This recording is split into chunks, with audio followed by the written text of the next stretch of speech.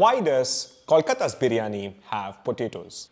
Biryani fundamentalists who are not Bengali will often say, potatoes don't belong in a biryani.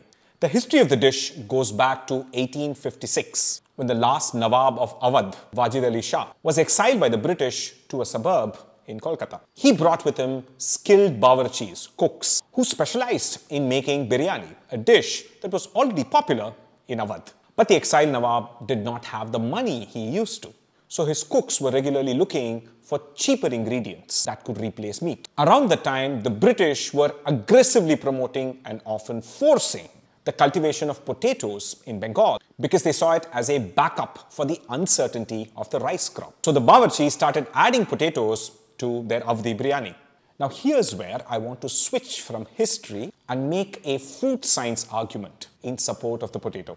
Rice is a cereal grain, potato is a tuber. Unlike rice, the cellular structure of the potato is more porous and designed to absorb nutrients and grow underground. As potatoes cook, they lose water and absorb spice flavors dissolved in fat, and rice does not. So that is why potatoes in a biryani is a fantastic idea. They absorb meat juices and fat.